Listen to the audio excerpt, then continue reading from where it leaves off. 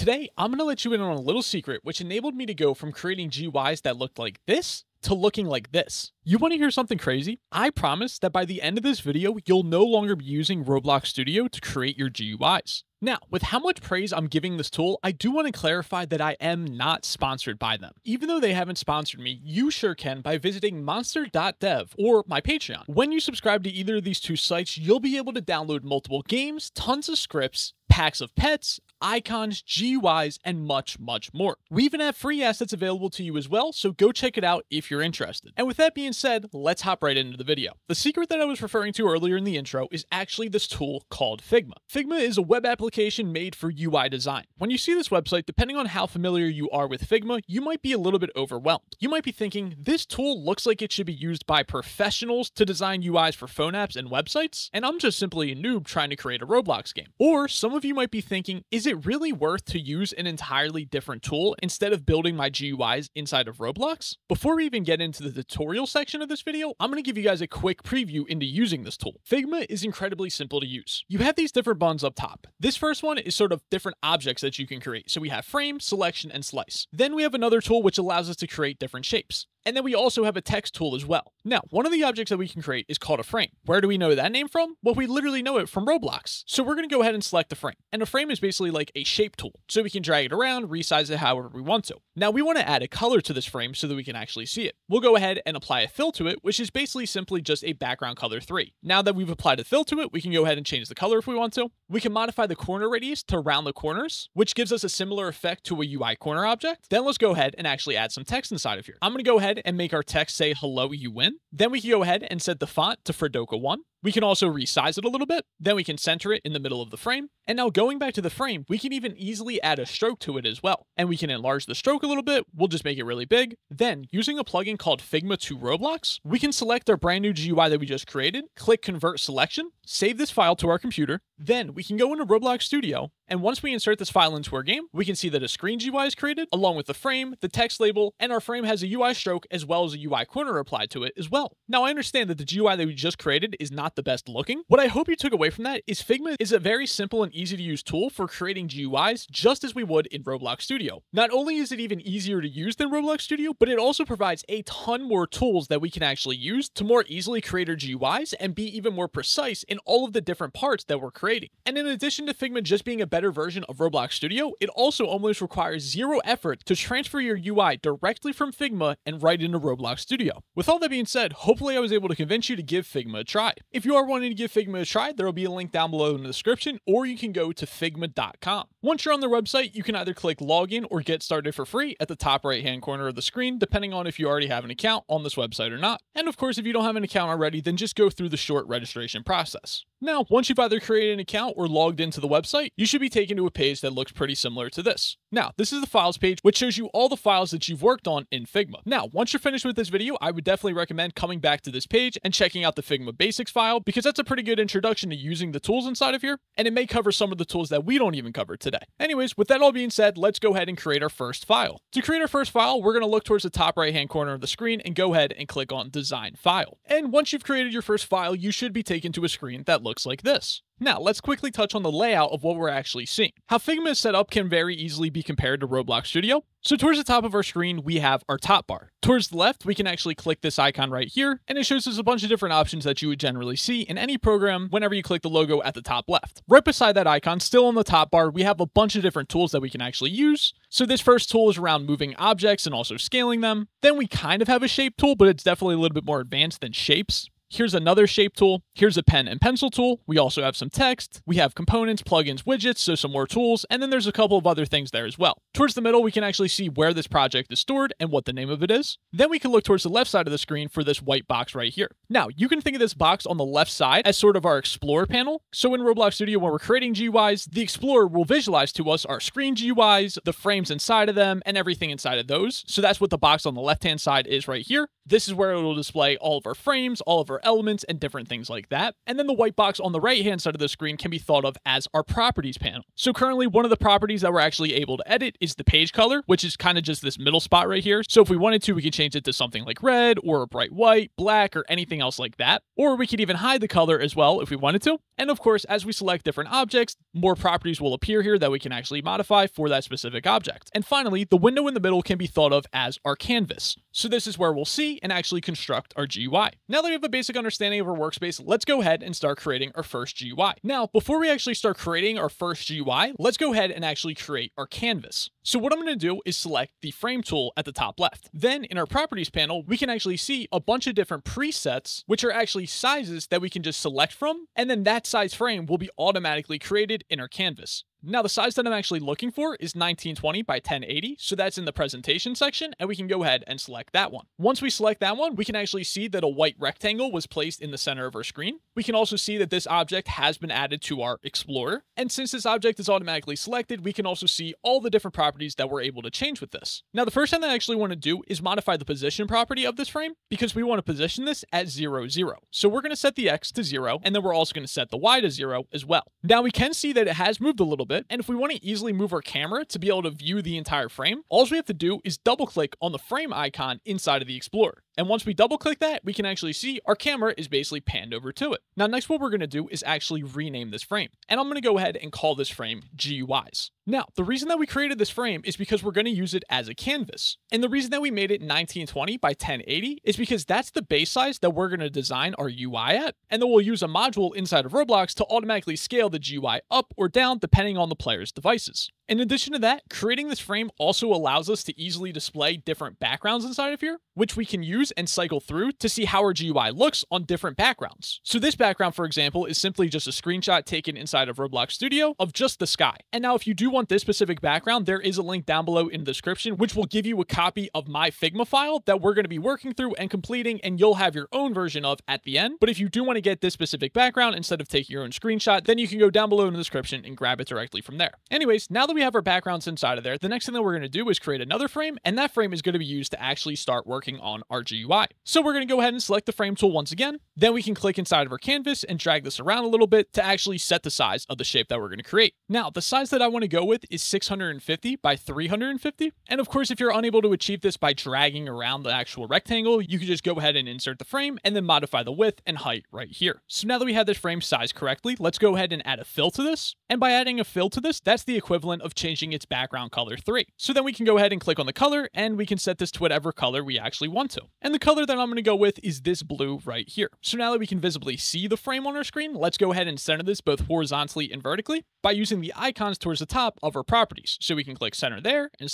and now this is centered horizontally and vertically. So now that we've repositioned this, let's go ahead and add a stroke around this. So we can go ahead and click on stroke, and we can now see that a black stroke has been added around it. But one thing to keep in mind with Figma stroke is their default stroke is set to inside, and Roblox doesn't actually have an inside or outside stroke. By default, Roblox just uses outside. So we want to make sure that we set our stroke from inside to outside so that it recreates exactly what it should look like inside of Roblox. In addition to changing its mode, we can also change the size of it as well, so we can drag this over a little bit to make it a little bit larger. You can modify the strokes per side, but I would not recommend doing that because you're not able to easily convert this setting into Roblox Studio. You'd have to do a lot of work inside of Roblox Studio to sort of recreate that feature. But another thing that we want to do with the stroke is we want to modify its advanced settings. So we're going to click on the 3 dots right there because we want to actually set the strokes join mode from the default miter over to round. And the reason that we're setting it to round is because we are also going to round the corners of this frame as well. And without the stroke mode being round, when we import this into Roblox Studio, the stroke will look a little odd when it is not set to round. Anyways, the stroke is now all good to go. Let's go ahead and round the corners a little bit on this frame. And we can actually do that by adjusting the property directly below its height, which is called corner radius. So we're going to go ahead and drag this over a little bit, and we can see the corners getting more and more round. And I'm going to set mine to 20. Okay, so now we're pretty much done with creating this frame. Let's go ahead and rename it from frame 1 just to simply be called frame. And the next one I'm going to do is go ahead and add a text label inside of here. So similar to the frame tool, we can actually drag this out to set the size of it. Although the size of the text doesn't exactly matter, and you'll see why in a second. For the text of this, I'm going to say, would you like to buy another house? And now let's go ahead and modify some properties of this text label. So inside of the text section, we'll first start off by modifying the font, and I'm going to go with Fredoka 1.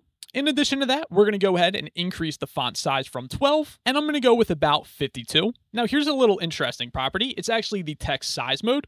By default, the text size mode is fixed size. So if we were to adjust the width of this text label, we can see that the text is laid out differently. But now rather than saying with fixed size, I'm actually going to go with auto height. And now that we've set it to auto height, we can play around with the width, and we can see that once we play around with the width, the height is automatically adjusted for us. In addition to that, I want the text to be center aligned, so let's go ahead and update that property just like that. I also want to add a stroke inside of here as well, so let's go ahead and add a stroke to that. I think I'm going to set the stroke size to about 3. And now that we have our text label looking pretty good, I'm going to go ahead and center this horizontally. And since we're pretty much done with this text label, I'm going to actually go ahead and rename this to be called description. Now that we have our text label created, the next thing that this GUI needs is some buttons. Now to create a button, the first tool you might think to use is actually the shape tool, or more specifically the rectangle tool. But I'd actually almost recommend against using any of these shape tools. I mean, more specifically, any of these except for the rectangle or place image tools, because none of these shapes are natively in Roblox Studio, so you can't automatically convert them into Roblox Studio. If you did want to use these tools, what I'd more so recommend is creating whatever you're wanting to create, then saving that as an image, and then uploading that to Roblox Studio and using it that way. But anyways, we would not actually use the rectangle tool, and instead, we would again create another frame. Now, when it comes to using the frame tool, you can think of it as very similar to the rectangle shape tool. But rather than just being a basic rectangular shape, it can do much more, such as hold other objects inside of it, like a text label, for example. But if we were to use just the rectangle shape tool, we would actually be unable to put the text label inside of there, so that's why we want to use a frame. Anyways, with that being said, let's go ahead and use our frame tool and lay out a basic rectangle for creating our button. Now, the size that I'm going to go with is 170 by 70, so let's go ahead and update that. Then let's go ahead and add a fill to this. First, I'm going to create a green button, so let's go ahead and set the fill to that green color just like that. Then, of course, we'll add a stroke to this, set the stroke to outside. Maybe we'll make it 5, probably, but instead we'll probably go with 3. Again, I'm going to set the mode to round, and then I'm going to actually round the button itself a little bit, so we'll set this to about 15. Cool, and now our button is looking pretty decent. And now that we have the button background pretty much finished, let's go ahead and add some text to it. And how are we going to add some text to it? Well, let's actually just go ahead and duplicate our description text label, so we can select it and click Control-D. Then we can drag that inside of our frame. And now that our text is inside of this frame, let's go ahead and center/reposition it so that we can actually see it easier. And for the text of this, we're actually going to say yes. Then I'm going to change this to auto width and also auto height. So now it's been completely resized for us. I'll then bring the font size down a little bit as well. So we'll go with a 46, and then we want to center it again. So let's go ahead and do that. And that's looking pretty good. And then we can rename this text label if we want to. I'm going to name it title just because that's what I'm used to. And that's what I usually name the text label that's inside of buttons when I'm working in Roblox Studio anyway. And then let's also rename the frame that's holding this text label as well. So that would be the button frame itself. And we're going to rename this button to be called yes. But then we're going to add a space, and then we're going to say text button. Now make sure you capitalize the T and the B in text button, and it's all one word. The reason for that is because when we use the Figma plugin to convert this into Roblox Studio, any of the elements inside of our Explorer that contain the name of a Roblox GUI element will automatically be converted into that specific element. Now, if we did not include text button inside of here, then this would just appear as a frame, when instead we want it to be a text button. Anyways, now we're pretty much done with creating this text button, but we want to go ahead and add another one so that we can have a yes and no button. So let's go ahead and duplicate this text button. And now that we have 2, let's go ahead and move one over so that we can actually see it. Now, there's a couple of different ways to move things around. Of course, if you do have the move tool selected, then whatever objects you have selected, you can click with your mouse and then actually move that around with your mouse. Or you can use your arrow keys as well. So if we hold down the right arrow key, we can see that this is being moved over to the right. If we want to move it a little bit faster, we can actually hold the shift key down and then use the arrow keys to make it move a little bit faster. So when we hold shift down, it'll actually move 10 pixels at a time instead of 1. Anyways, don't get too stuck up on the positioning here because we are actually going to auto position our buttons in a minute. But first, we're going to go ahead and create our second button before we automatically position them. So first, we're going to go ahead and rename this button to be called no. Let's then go ahead and update the text to say no as well. And now it should already be centered, but I always like to do that again just to make sure that it definitely is. And then one of the only other things that we really need to do here is change the background color. And let's go ahead and set that to a red. So now that we've created both those buttons, we want to be able to easily position them. And luckily for us, Figma makes this extremely easy to do. So what we're going to do is select both of our buttons inside of our Explorer, and then we're going to right click and then select Frame Selection. And now what that does is it basically puts both those elements that we had highlighted inside of a single frame. And now if we have the frame selected, we can actually look at the different properties of this frame, and we actually have a property called Auto Layout. Let's go ahead and click this plus icon next to it so that we can begin using it. Now, the auto layout system is extremely useful. It has a couple of different modes. So the first mode is vertical layout, which means that elements inside of this frame will be automatically laid out vertically. We can also swap it to horizontal, which is the one that we're going to want. And then we can also set it to wrap as well, which depending on the amount of elements that you had, that is when wrapping would actually take effect. Anyways, like I said, we're going to want to go ahead and set ours to horizontal. And then below the mode, we actually have the horizontal gap property right here, which we can modify to change how much spacing is in between both of these elements. And I'm going to go ahead and set that to 75. And now that we've set up the auto layout property, what we're then going to do is center this frame horizontally so that both the buttons are positioned how we would want them to be. So let's go ahead and make sure that we have our frame selected, and then let's go ahead and horizontally center that. And now that we've done that, our buttons are appearing very nicely. They're evenly spaced and they're positioned nicely as well. Of course, we can modify some properties in the auto layout to change how they appear if we want there to be more spacing between the two, or if we want less spacing between the two. We can, of course, decide all of those. But I'm going to leave mine at 75 because I think that's looking pretty good. Anyways, since we're pretty much done with setting those up, I'm going to go ahead and rename this frame to be called Buttons. Of course, because it holds both of our buttons inside of it.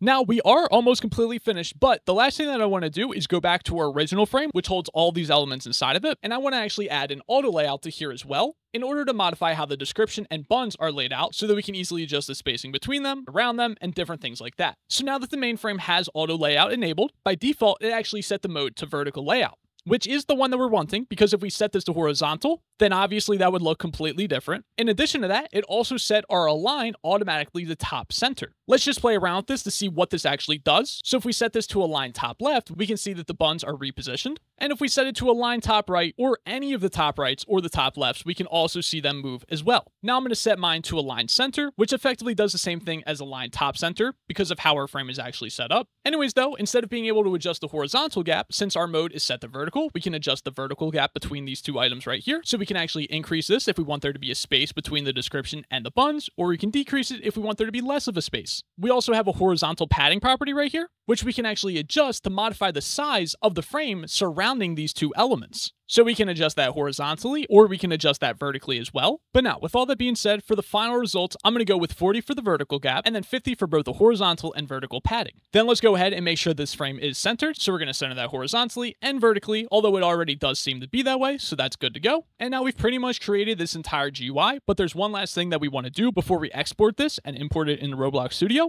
and that is that we want to select our frame, we want to right-click it, and then we want to frame the selection. Now, we're not actually going to make really any changes to this frame, except for when it comes to the name. I'm going to call this confirmation because inside of Roblox, this is going to be our confirmation GUI that we're going to use for whenever a player is trying to purchase something. So I am normally going to call this confirmation, but in addition to that, we want to include Screen Gui in the name as well, so that when we import this into Roblox Studio, we'll automatically have our frame and everything else inside of there wrapped and stored inside of a Screen Gui, which is what we need to store the frame inside of anyway. So doing this step right here will just save us a step of actually creating the Screen Gui, because if we were to export and then import this frame, we would be importing a frame which still would need a Screen Gui created for it. So you don't need to add the Screen Gui here, but you certainly can if you want to, and that's what I normally do anyway. Anyways, with all that being said, let's go ahead and export this GUI. In order to export this GUI, we need to use a plugin inside of Figma. And to access the plugins inside of Figma, we want to click this icon right here, which is called Resources. Once we've clicked it, it'll display components, plugins, and widgets to us. Of course, we want to click on plugins, and then inside of plugins, we want to search for Roblox. Now, depending on when you're watching this video, the results might appear a little bit differently, but I will also leave a link down below in the description to the plugin that you should use. You can use Figma to Roblox, or you can use Figma to Roblox Fork, which is actually a plugin that I published. Basically, Figma to Roblox was created, and it is used by 975 other people,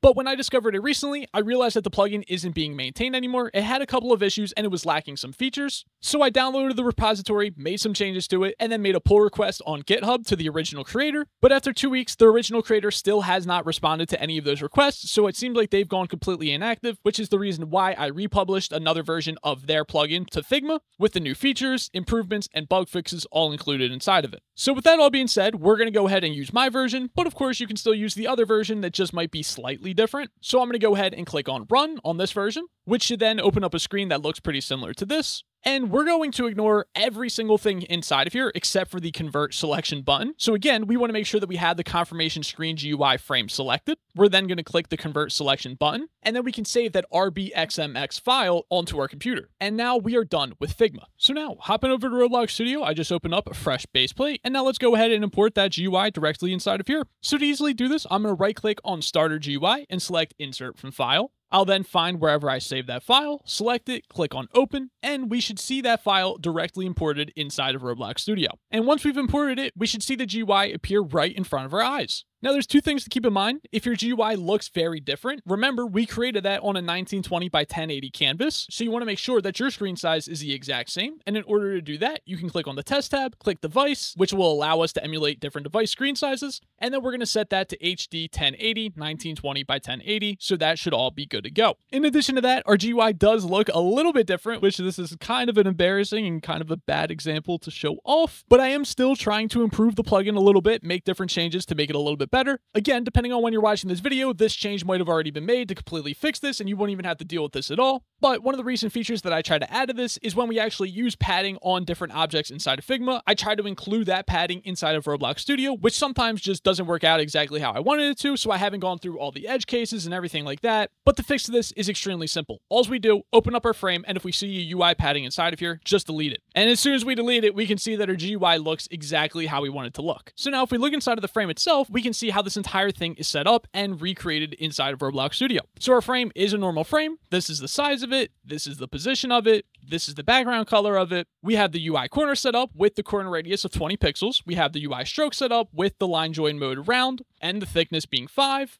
We then have the buns frame. Inside of the buns frame, we do have both of these buns inside of here. And inside of the buns, we also have a UI corner, a UI stroke, and a title text label as well. And of course, inside of that title text label, we have another stroke inside of it too. In addition to that, we have the description text label with the UI stroke inside of that as well. So all of that is looking pretty good. Now, for the most part, importing this into Roblox Studio is pretty much effortless. Depending on the things that you are creating, like if you do use a UI grid layout, or if you're using a scrolling frame, certain things like that, you will have to make your own adjustments to. Like I said, though, I am trying to make adjustments to the plugin to make certain things like that easier and incorporate different workflows. But at the same time, there is so much different variety when it comes to creating GUIs from person to person. So it's really hard to make it work for everybody's workflow process while not negatively impacting others. But still, even with that being said, this will get you 90 to maybe even 99% of the way there, maybe even 100%, really depending on what you're actually creating. There's very few times where you'll actually have to make manual adjustments to them, and even when you do, it should be very, very simple. With all that being said, hopefully I've showed you how you can use Figma to easily create professional looking GUIs for Roblox. I definitely have plans of creating future videos where I actually create the GUI in Figma, then import it into Roblox and script the entire thing, and I think those videos will be extremely helpful and really walk you through every step of the process. With all that being said though, if you did enjoy the video, make sure you smash the like button, and I'll see you guys in the next video.